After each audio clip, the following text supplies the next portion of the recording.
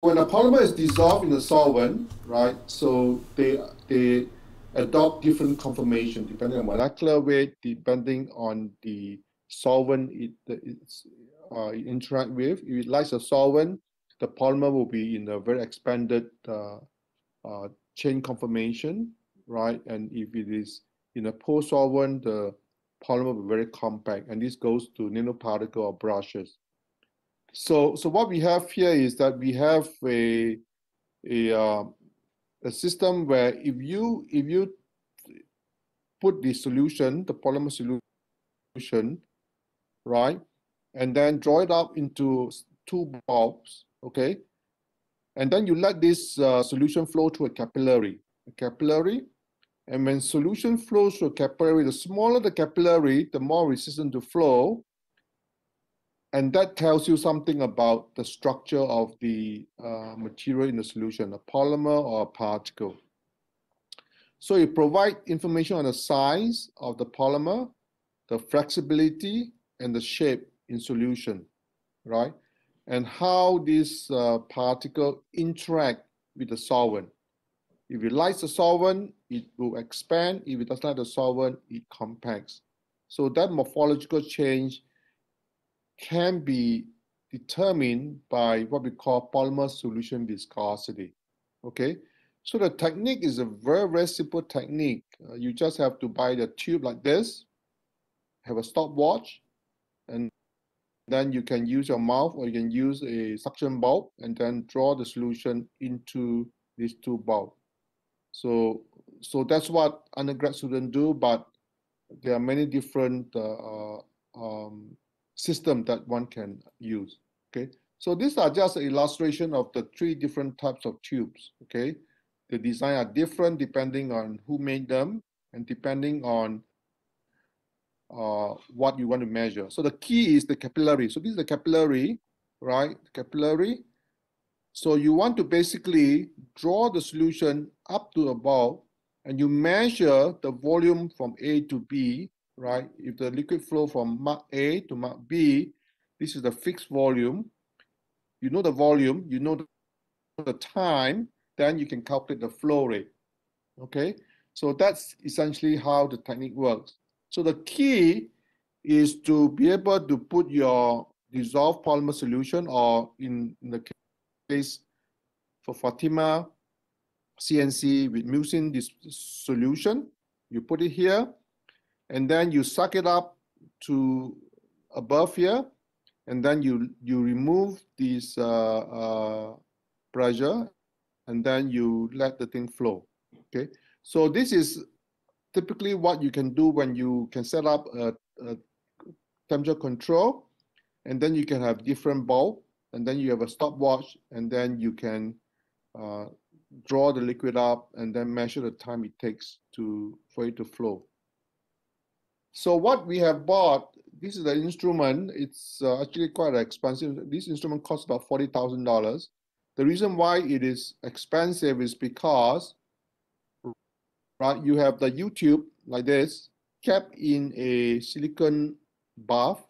They are controlled at a temperature plus minus 0.01 degrees Celsius, right? And then the system has some pumps and vacuum and pressure to be able to clean the tube automatically. After each test, the system will just pump the water and clean this tube twice, and then wash it, suck off the water, and then pump acetone, clean it twice, and remove it. And then blow air through to dry the tube, and then this thing drops. So there's this scintillation valve that you can push it up, and then you press run, the system run by itself.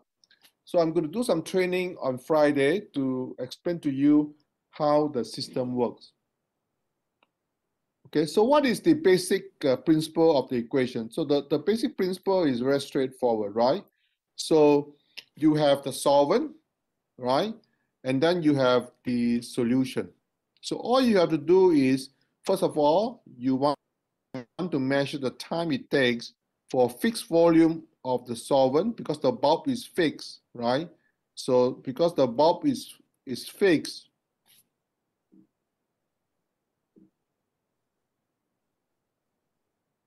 the bulb is fixed, the volume is fixed. So all you got to do is you basically measure the time it takes for the solvent to flow, right? The volume is constant, so the time is essentially what you do. And then you prepare different concentration of solution, and then you measure the time, T and T naught.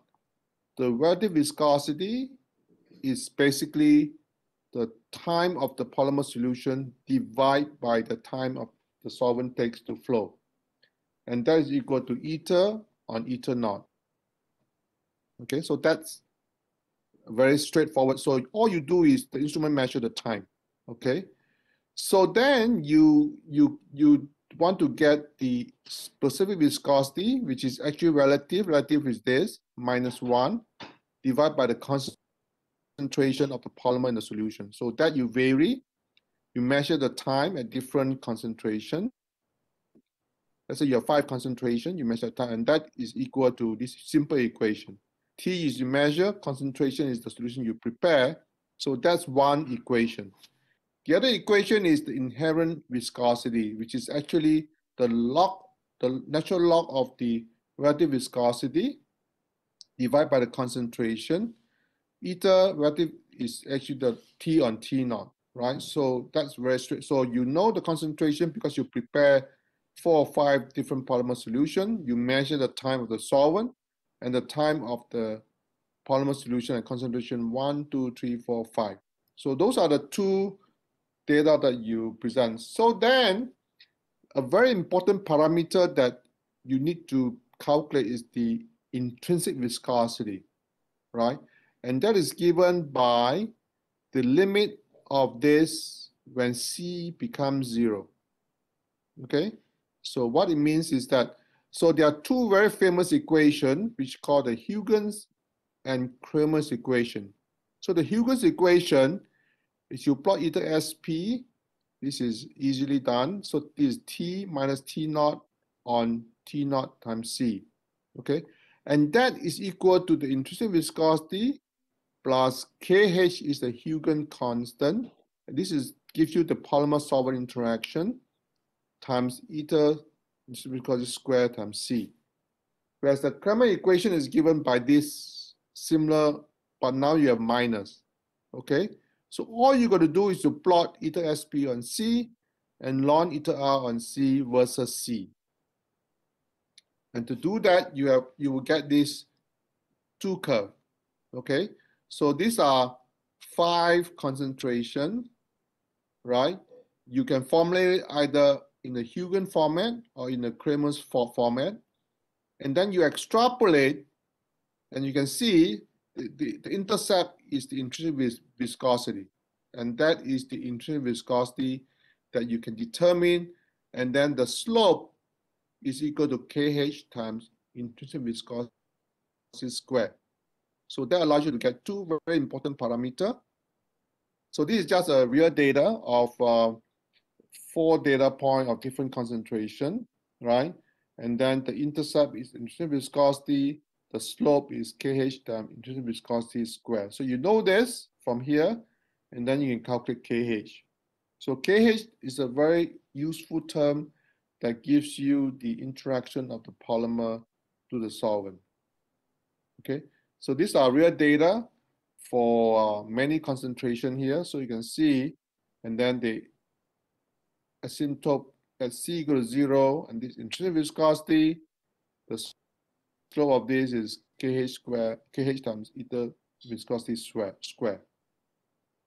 So these are the data that you can obtain by just doing those measurements of different concentration and then extrapolate to 0.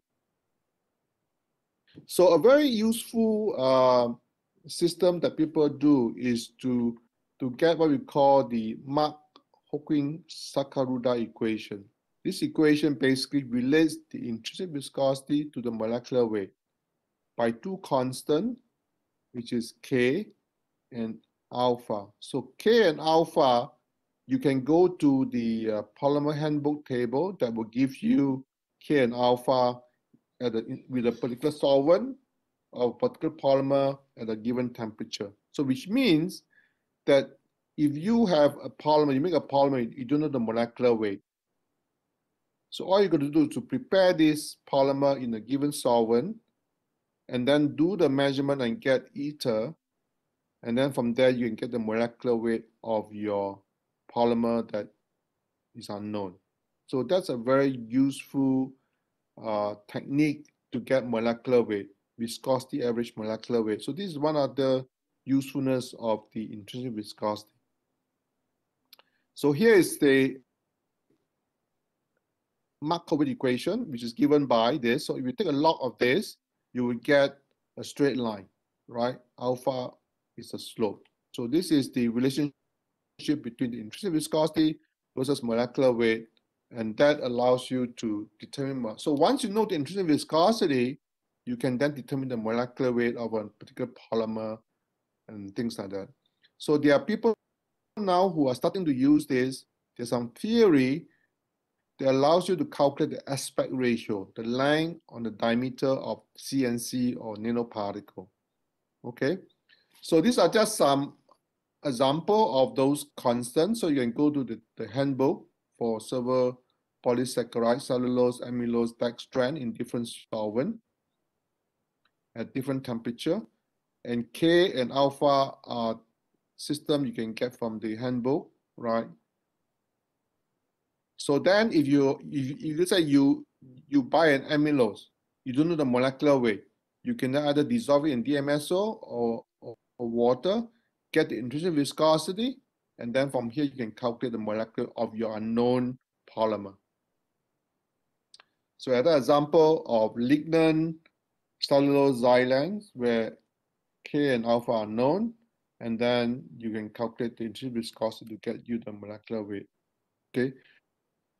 The degree of expansion or shape of the molecular coil can be determined by alpha value, right? And so, for example, different material have different types of conformation. So this is a data for casein, a protein. This is relative viscosity versus concentration. You can see, right, there's two slopes. So this transition is what we call the overlap concentration from dilute to concentrated. So this is a semi-dilute region. So you could use this technique to identify when your material changes from low concentration, where the interaction intra, to high concentration, where it's inter. So I think Fatima's result just now shows that for the CNC with mucin, a lower concentration is below the curve, higher concentration above the curve. So there could be a reason for those sort of phenomena, and you can explain some physics due to intramolecular interaction versus intermolecular. Intermolecular means between particle of different particle. Intramolecular means within the same particle. Okay. So this is another example of a data done by a group in Montreal, where they look at the carboxylated CNC, right, at different pH, and they can plot relative viscosity versus volume fraction or concentration, and they can get those relationship. And then they did it for this data. They get relative viscosity versus pH. You can see there is a very significant increase at pH about 7. So thinking about the behavior of this CNC with the carboxylic acid group and how the pH affects their conformation. Okay, so I'm just describing to you some of the parameter or physical properties that you can extract from these are viscosity measurement. So the intrinsic viscosity measurement can be used to determine the molecular weight, the quality control of polymer that you made, obtain information on polymer solvent interaction, and then provide some insights on aggregation or association. So if the mucin interact with the CNC, or if chitosan binds to the CNC, it's going to impact the aggregation and conformation. And the intrinsic viscosity measurement can provide information on this. Okay. So simple techniques to conduct parametric study on the effect of pH, temperature, ionic strength, polymer structure, and conformation in low concentration, where you cannot do using the rheometer. So then you use this YouTube viscometer to probe the microstructure of the interaction of different types of molecules with CNC, and how then you can use that to explain their conformation in dilute solution. Okay, so that's all I want to comment on, just to give you a general overview of the technique. And then on Friday I'm going to do some training. So if you think that you're going to, besides those two people I mentioned, if you feel that you want to join the training, then you let me know, and then I would inform you. So Lian is going to prepare several concentrations of CNC. We're going to do a test on CNC just to get used to the instrument, and then from there you can then design your own experiments and use instrument to conduct viscosity measurement at low concentration. Okay, is there any question? I'm going to do a PDF version of this file and send it to you afterwards. Any question?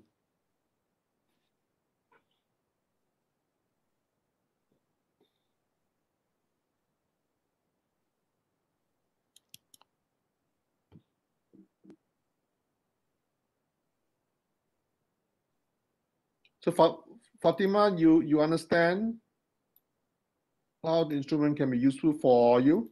Yeah. Okay.